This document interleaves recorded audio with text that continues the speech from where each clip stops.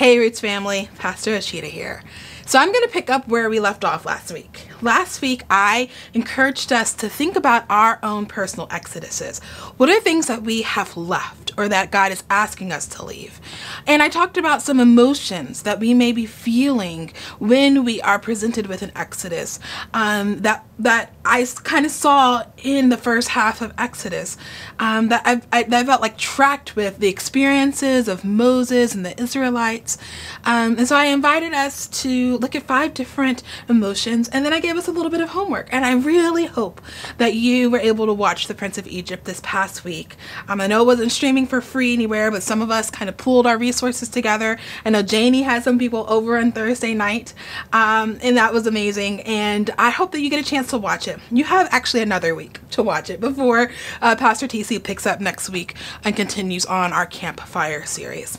So we are looking at stories in the Bible that were meaningful to us as we were coming to faith, that we've had to look at with new eyes, with adult eyes, with grown-up eyes. And this process of looking at something as a grown-up has been commonly called deconstructing.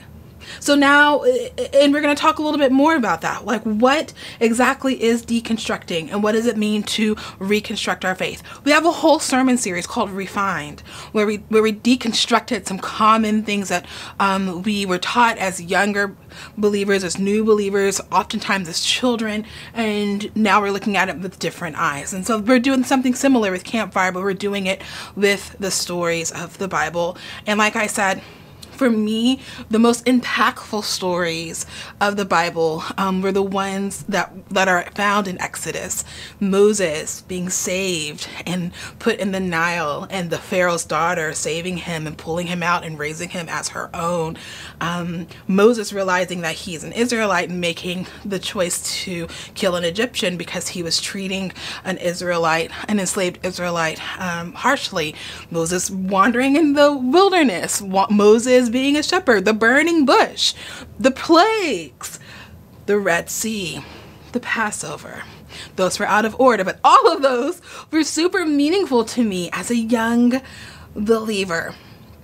And one of the things that I was thinking a lot about is how I chose to raise our children and talk to them about the Bible and talk to them about these stories. And for me, it was really important for me to constantly be inviting my children to look for Jesus. So this is one of the reasons why we've been reading the Jesus Storybook Bible this summer, because I feel like it's so important to teach my children to look for Jesus and look for evidences of Jesus all around them. And one time that was part of our everyday routine where we did this was I had a lullaby playlist that had songs that were just inviting the kids to be in awe of God, to look for the love of Jesus, and I would play that lullaby playlist for them.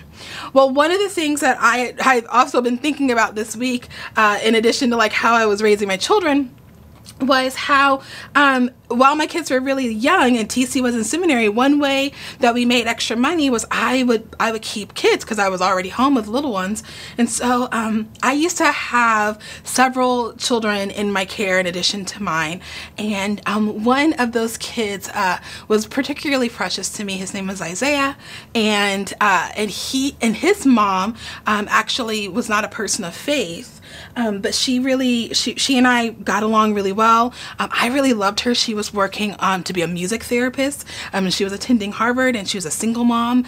And she and I had conversations about like, okay, how much is too much in terms of me talking about faith, or like I would put my kids in a VBS program and I asked like, could Isaiah go, and those kind of things. And she was totally okay. I would say she was more agnostic than she was antagonistic. She just had a lot of questions and she didn't really feel like as a Black woman she fit into evangelicalism anymore.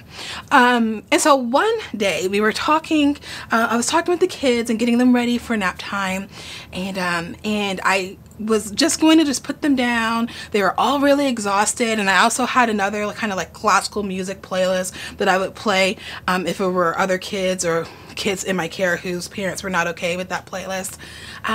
But one of my kids asked for the playlist, asked if I could play it for them, and I knew that Isaiah's mom would be okay with him hearing that song, the songs on that list. So I was like, sure. It was one of the first times I'd ever, played that playlist with Isaiah, and so I played it, fell asleep.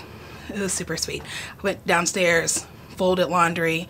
I think I watched Mean Girls. I can't remember, but later on, the kids were with me, and Isaiah was about 3 or 4 at that time.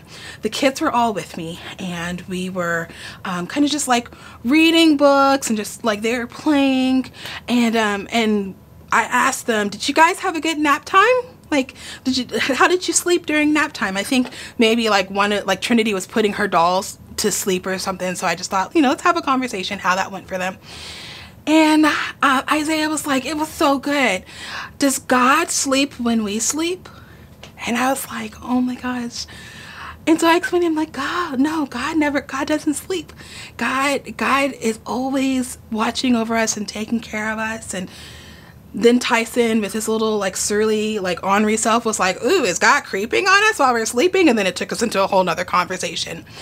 But I thought it was so sweet for Isaiah to ask that question, because sometimes I, even in my own mature faith, wonder, is God sleeping? Is God paying attention? Is God around? When I take my foot off of the gas, is there somebody else driving us forward? What does it mean for me to believe that God sees and God is engaged and God is with me? And that for me was the driving question for my deconstruction. I wanted to know, how do I believe in God?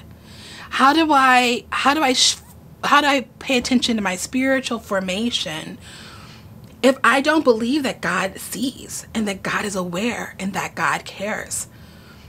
When I feel like God is asleep, sleeping on the job of protecting and nurturing and loving his creation. I wonder if that's how the Hebrews in Exodus felt.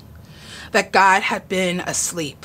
That God was sleeping on the job of protecting and nurturing and caring for them, his chosen people. Maybe they felt like God was like, you know what? I need my own lullaby playlist. I'm gonna just, lay down for like a couple of 100 years. I wonder if they felt like God had forgotten them. And I know why they would feel like that. Because for them, life was really hard. When I went through my deconstruction, I was at probably my lowest point in terms of mental health, physical health, financial health, relational health. Everything seemed to be falling apart all at once. For the Hebrews, their experience was that they were beaten by Egyptian taskmasters, and they were forced to do back-breaking work to build Pharaoh's cities and monuments to idol gods.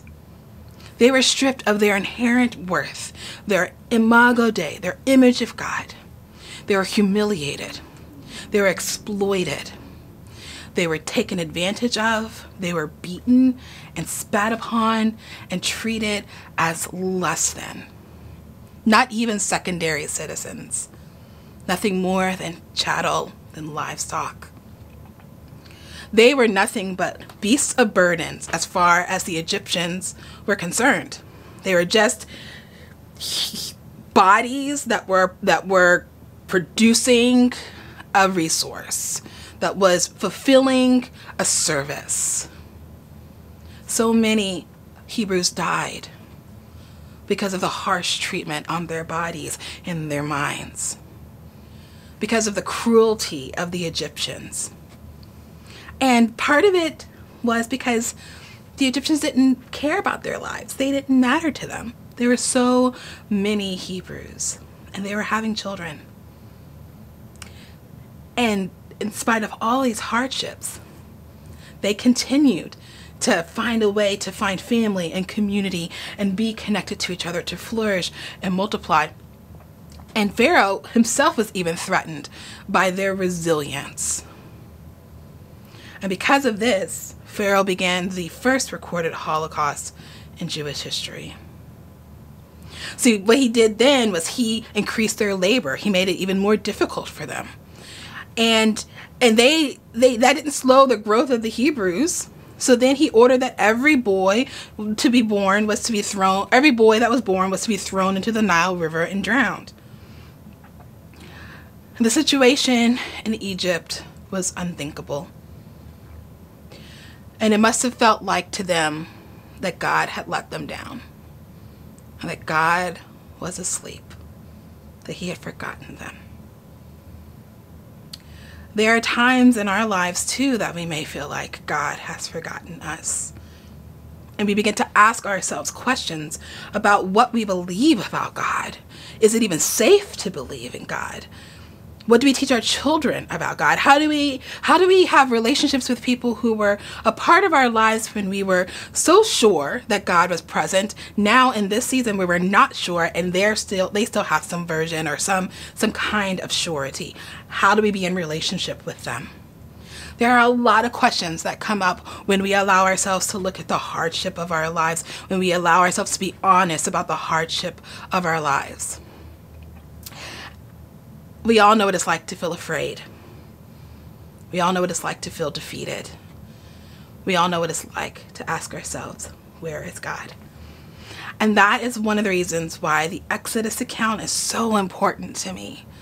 It's so incredibly important to me as I look back at the stories that I learned as a child with adult eyes, having gone through a season of deconstruction and reconstruction. The Exodus account is just vital for me in staying the course as a misfit on a mission, finding my identity in Jesus. You see, this Exodus account is not just a history lesson of God's chosen people. It is our story as well. It's a story that speaks to us because this story embodies the struggles that we all experience in our lives. It's the story of being a misfit, someone who is different, someone whose actions and behavior and even choices makes them odd or even an outcast. I've often thought about this church, Roots Covenant, as a safe haven for the outcasts who have wandered a few times and who have wondered a few times, where is God? Is God asleep? And what I've learned in so many conversations with not just our church family, but others who feel like they are misfits too, is there is a comfort in understanding how and why we got here. Meaning, if you can confidently communicate how and why you're comfortable with being a misfit, then it's easier for you to deal with some of the pain and struggles. If you are more confident and comfortable in painting the picture of God as loving and for you, it is easier for you to endure the times where God feels distant because you know God's character. Like in my last message, I said there are a few themes that we see in the Exodus account that really resonate with me on my journey of deconstruction and reconstruction, and I hope they will for you as well, because in a lot of ways, the Israelite story of oppression into Exodus is many of our stories. We have, like I said, a fancy word for it, theological deconstruction. In his article, Deconstructing Faith, Meet the Evangelicals Who Are Questioning Everything, Sam Haley says, academics have dubbed it theological deconstruction, but in simple terms, they're referring to what happens when a person asks questions that lead to the careful dismantling of their previous beliefs. Theological deconstruction is simply asking questions. He goes on to say, some talk about it as a mid-faith crisis, where deeply held doctrines are re-examined and sometimes jettisoned in favor for more progressive ideas. Many continue to self-identify as Christian throughout this time. Others take on another label which they say carries less baggage, such as follower of Jesus. I like how Father Richard Rohr goes on to kind of describe the deconstruction process in the podcast called The Deconstructionist. So this is what Richard Rohr says. Picture 3 boxes. The first is order, The second is disorder. The third is reorder. We're all raised in the first box of order.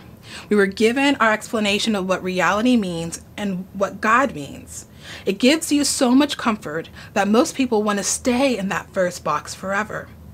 But what has to happen between your 30s and 50s is the glib of certitude of the first box has to fall apart.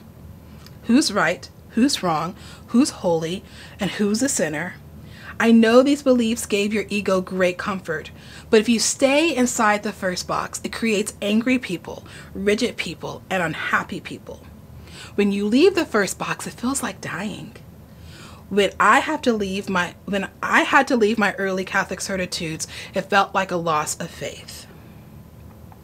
But that wonderful early evangelical gospel holds you strong enough to endure the second box and not throw the baby out with the bathwater. In the second box, you realize it wasn't as simplistic as I was told, but it's not all wrong either. If you can let God lead you through the second box while hanging on to order, God can lead you to the third box, reorder. People want the first box at all costs, but it doesn't make them love Jesus, the crucified one who identifies with the poor and tells the outsider, never have I found such faith in Israel. You see why they killed him. He was so comfortable with disorder inside of his own highly ordered religion. But he never throws it out. He still respects the temple. But he doesn't waste much time there. That's the position we're in. I live with that tension, figuring out what is good about the tradition I was given and what was accidental and arbitrary. Theological deconstruction is a type of exodus, a departure, usually one that changes everything about your lived experience, which is why I take great comfort in learning how to move from order, disorder, and reorder from the Israelite misfits on their own very real exodus. So the 5 emotions or experiences I mentioned in my last message are defiance, despair, discouragement, discernment, and determination. And I'm going to throw a couple of more in there as I am outlining them for us. But let's look briefly at how the people in Exodus navigated these emotions. First, let's talk about defiance. So in Exodus 1:15 through 22, we learn of a couple of women who modeled defiance beautifully. I'm going to read it for us. Then the king of Egypt told the Hebrew midwives, whose names were Sapphira and Puah, when you help the Hebrew women in childbirth, look at the child when you deliver it. If it is a boy, kill it. But if it is a girl, let it live. However, the midwives feared God and didn't obey the king of Egypt's orders. They let the boys live. So the king of Egypt called for the midwives. He asked them, "Why have you done this? Why have you let the boys live?" The midwives answered Pharaoh, "Hebrew women are not like Egyptian women. They are so healthy that they have their babies before the midwives arrive." God was good to the midwives. So the people increased in number and became very strong. Because the midwives feared God, he gave them families of their own. Then Pharaoh commanded all his people to throw into the Nile every Hebrew boy that was born, but let the girls live. Kelly Nikondeha, author of Defiant, What the Women of Exodus Teach Us About Freedom, says, what Pharaoh demanded went against everything in the midwife code, which is all about healthy live births complete with wiggling wet babies and weeping mothers. These 2 women were named otherwise. Sapphira for beauty, Puah for the essence of childbirth. They were meant to be bearers of beautiful children, as the Hebrew language reveals. So they conspired. They decided to subvert the power of Pharaoh with their own 2 hands. When the Hebrew women labored and the babies crowned, the midwives refused to look at the baby's gender, boy or girl. They delivered healthy infants into the hands of waiting mothers. The story says they let the boys live. In the end, deliverance was in the hands of Pharaoh. Kelly goes on to say, Pharaoh was enraged. When he questioned Sapphira and Puah, they simply reminded him of the strength of the Hebrew women. They push out these babies before we can even arrive to look, they said. These mighty midwives would not be strong-armed into suppressing their people. Instead, they devised a subversive strategy. Devoted to God, they defied Pharaoh. They didn't distinguish between genders, but delivered baby after baby after baby. The power was in their hands, and they wielded it for life. Oftentimes, when we begin our deconstruction, it is because of life, because actual human life is at stake. We begin to question the goodness of God when there's so much suffering. We begin to speak out against policies and leaders who ignore the pain of people suffering from addiction or systemic prejudice. We ask our church leaders to be held accountable for harm that they've been complicit in, harm to women, children, queer and disabled people. Like the midwives, our exodus springs forth from a deep sense of justice and a defiance to anything that challenges the picture of God as life giver, essence of beauty, creator of goodness. We even see this defiance a bit when Moses comes to terms with his cultural identity as an Israelite and murders an Egyptian who was treating an enslaved Israelite harshly. In defiance of the violence of Egypt, Moses enacted violence, which I think is a caution to us, misfits. We must be careful in our defiance to not become the thing we hate when we are on our journey to a flourishing faith. Let life and love be our guide. The next emotion is despair and discouragement. The next two emotions are despair and discouragement. While some of us come to deconstruction with a strong sense of justice, some come with deep despair, hopelessness, and a sense of abandonment. Maybe we feel like the Israelites in Exodus 2. The Israelites groaned under their slavery and cried out. Out of the slavery, their cry for help rose to God. God heard their groaning. God looked upon the Israelites, and God took notice of them. Once comfortable and thriving in the land of Goshen, when a new Pharaoh came, the Israelites began to experience a new world of pain. They were once a free and powerful people living in the best part of Egypt. But then they became enslaved and oppressed and forced to meet impossible standards, impossible quotas.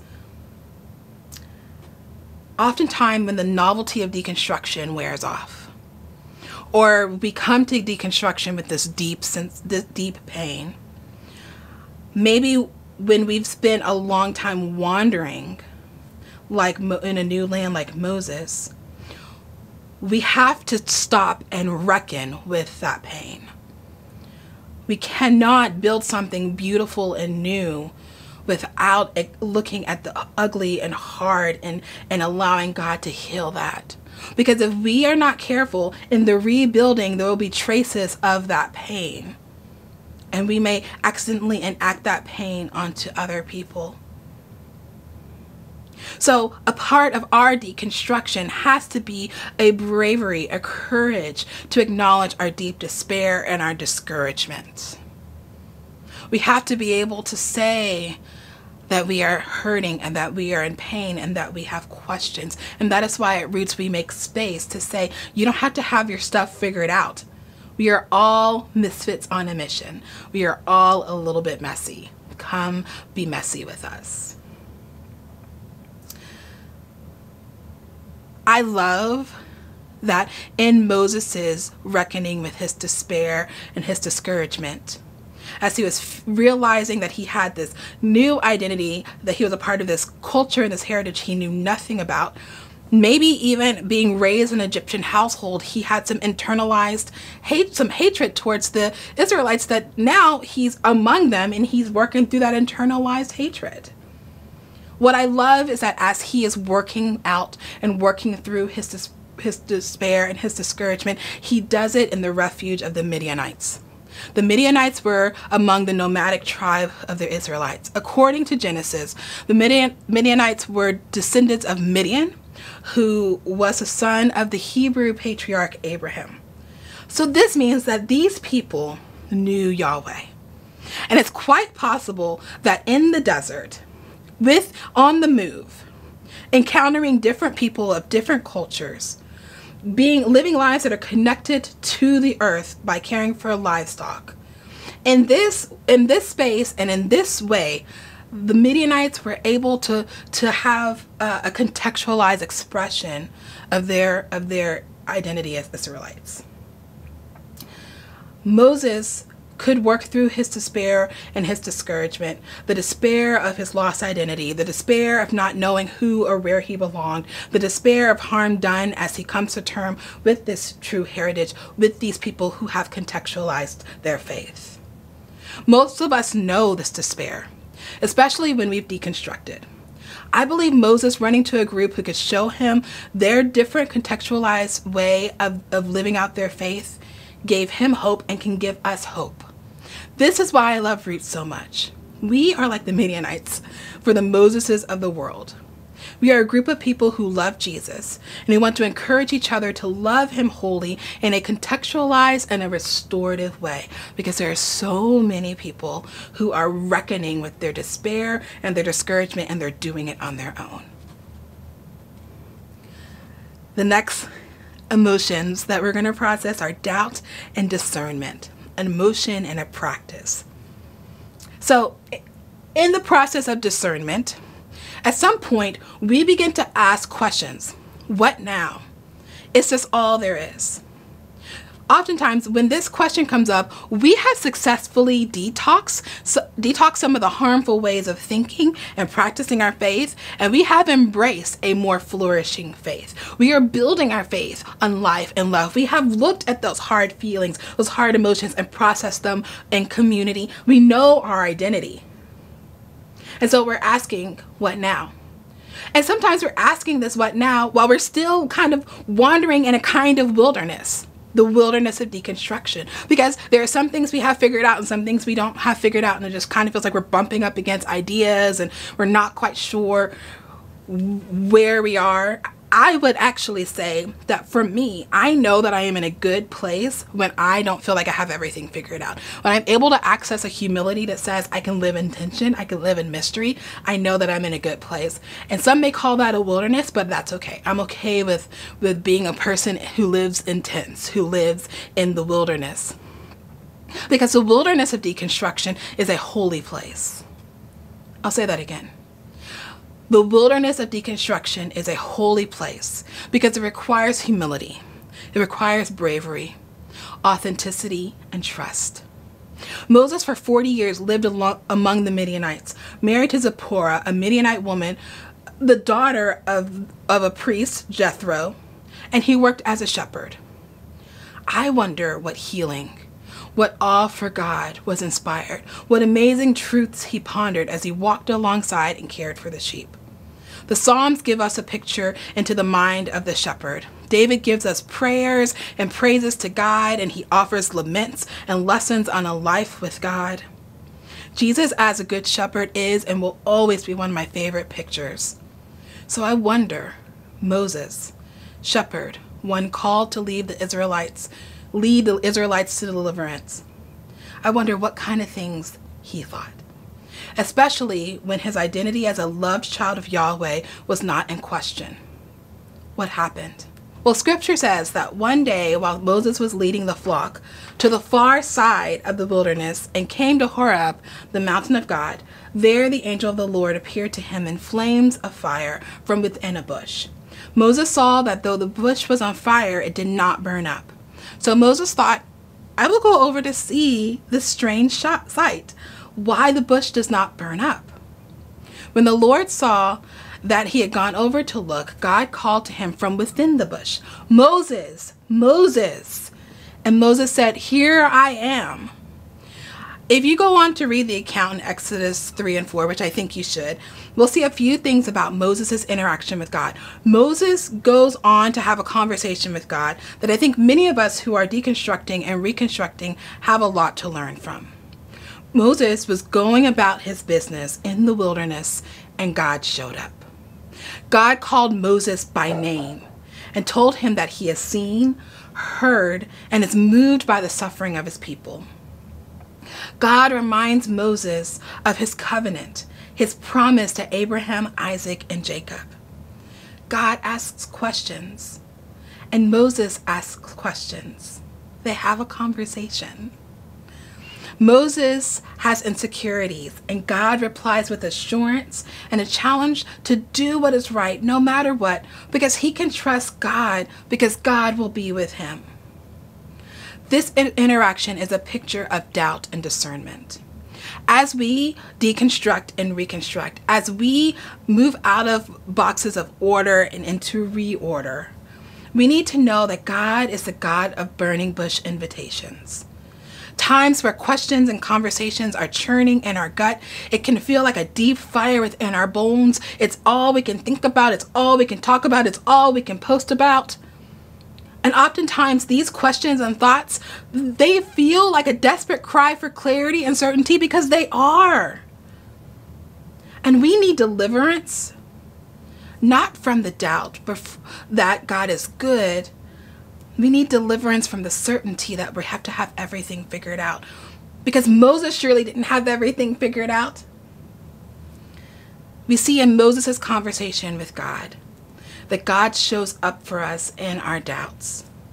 And that's really important for our faith, that we can live a life of questioning and conversations with God and with others. That is a picture of a flourishing faith, a faith that has not given up, that's not afraid of doubt. When we allow ourselves to doubt, we allow ourselves to dream. You see, if I doubt that a good God wants to enact harm on people, then I've opened up a neural pathway to imagine what would or should God look like if God is truly good. Then I begin to explore that possibility. I begin to talk about it and read about it and look for it. And ultimately, I find that God is good because Jesus revealed the Father's character to us. We need doubt. We also need discernment. Discernment is the process of testing, asking, looking, confirming. Moses needed confirmation that his burning bush experience wasn't just some bad lamb he had the day before taking the flock out. This is why God, revealing God's self and the covenant that he made and his name, I am that I am, matters. Moses could discern that this calling, this next step was from God because there were some non-negotiables for him. When we are deconstructing away from harmful theologies, we must have some standards, some essential things we cherish and will not let go. Around here, it's Jesus. We are Jesus-centered, unapologetically and joyfully. This is why we're misfits, finding identity in Jesus. We don't just want to be known for what we're against and what we are not. We want to be known for who we are and who we're for and how his way is shaping us individually and as a community. And then the last aspect of deconstruction that we can learn from the Israelites in Exodus is determination. We finally get to the Red Sea. Now, one may say that Moses speaking truth to power and telling Pharaoh that God says, let my people go, required some determination. I totally think it does. But there is a line in the account of the crossing of the Red Sea that really resonates with my journey of deconstruction. God says, do not be afraid. Stand firm, and you will see the you will see the deliverance the Lord will bring you today.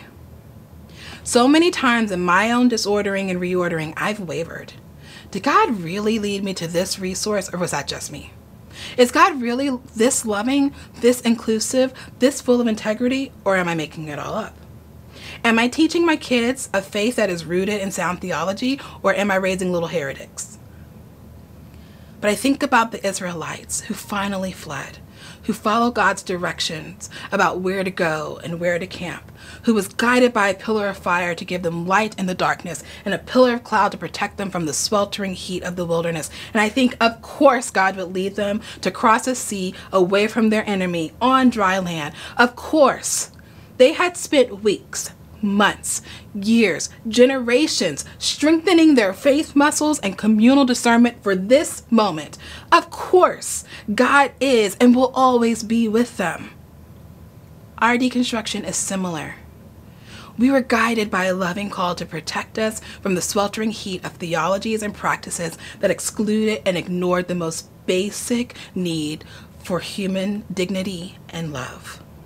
We were led by a pillar of fire to good teachers, patient teachers, teachers who opened our eyes to culturally relevant and humanizing theologies. We spent our wilderness in awe of God and pondering our own non-negotiables. And when we are faced with the Red Sea of doubt, rejection, opposition even from people we love, we know we can trust God to make a way for us. We have spent so much time strengthening our faith muscles.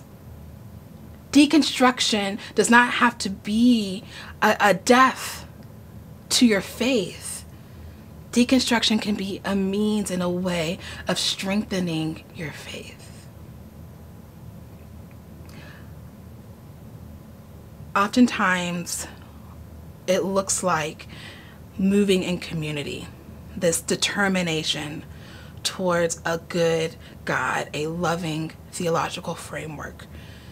It looks like moving in community, trusting your community with your doubt and your fears, and being a voice of encouragement for each other around our non-negotiables, around finding our identity in Jesus. These things move us forward across the dry land and onto the other side and onto our promised land. I love the depiction of this moment in the movie The Prince of Egypt, because if you watch it, you'll see the Israelites helping each other over the floor of the sea, over ridges and avoiding pitfalls, holding animals and children. This is why deconstruction should never be done in a vacuum or in isolation. We need each other because inevitably we'll have our own Red Sea encounters. When all those toxic ideas and worries come racing behind us, we need to know that God will drown them in His truth and love, and we need a community to lead us forward. So no matter where you are in your deconstruction and you're moving from the first box to second box or third box, wherever you are, misfit, in your reordering, I want you to know that I'm praying for you. As one of your pastors, I'm here to listen to you and encourage you. TC and I love you all so much. And it's our hope that in this next season of Roots, that we grow together in our discipleship to Jesus from a place of deep confidence and hope. So let me close our time together with this pilgrimage prayer from Trinity Church in Pottsville. Almighty God, as we journey on this pilgrimage of life, lift our arms to help, strengthen our hearts to love, fill our voices to sing, open our minds to knowledge and truth, and help us to grow in service to your church and the world. With the anointing of the Holy Spirit, we ask this in Jesus' name. Amen. Bye, friends. Love you so much.